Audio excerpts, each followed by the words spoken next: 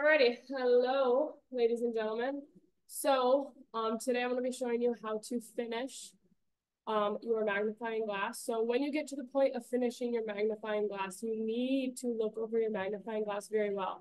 Your magnifying glass needs to be clear of saw marks, which are potentially the marks left over by your relief cuts, pencil marks, scratches, dents, burn marks, all of those are blemishes. You need to make sure your piece is sanded everywhere with 220, so it's feeling really nice and soft. Okay, you're gonna have the option to stain with two different finishes. We're gonna do a golden oak and a medium walnut. Medium walnut's gonna be a little bit darker. When you go to stain, only one partner is going to stain. So one partner is gonna get 2 gloves and 1 rag. There's going to be a table set up for staining only, no sanding or anything at that table, only finishing. There is no need for both partners to put on gloves when one partner is going to be staining. So please do not waste my gloves. Okay, so first things first, I'm going to stain each board a different color. So that way you guys have something to reference.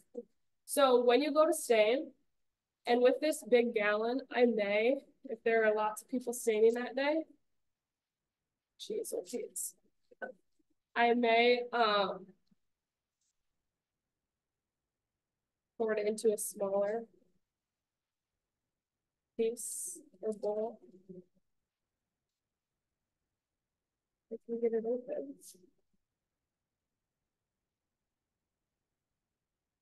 Okay, I'll work on that later. Let's go with the golden oak color. If you are doing a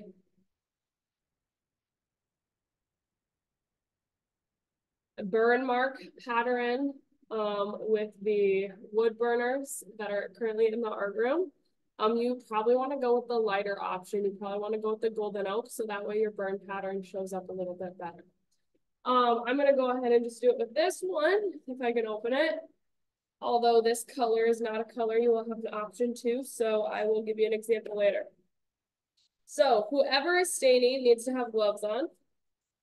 Okay, this will stain it'll make your hands feel really nasty because it's oil-based, but also it will stain your clothes or anything if gets on there, so be very careful. So if you're using the small container, you'll just take your rag, dip it up. Okay, you do not want to mix colors on the rags. Okay, then simply all you do is you rub it into the wood grain.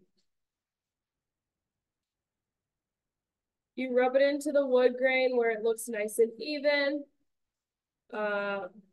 You guys will go everywhere on your magnifying glass. So you need to get inside the circle, outside the circle. On the edge of your magnifying glass is going to be wood grain. So you can see that looks a little bit, or end grain, excuse me. You can see that looks a little bit darker there. That is because it is end grain. So end grain is like where the part of the celery where you cut. So right where you cut, it opens up all those pores in the piece of celery where it's going to soak up more. Okay, end grain is the same thing. It soaks up a little more.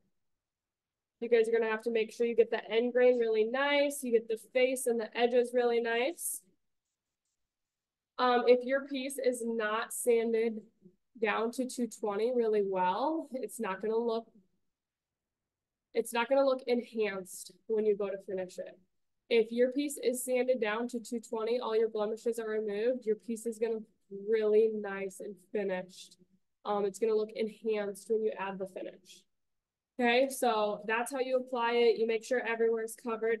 You make sure it's an even coat. And then I will give you a location to put it for drying. Okay, if you have any questions, reach out. Remember, one partner gets 2 gloves. This is not a 2-partner job.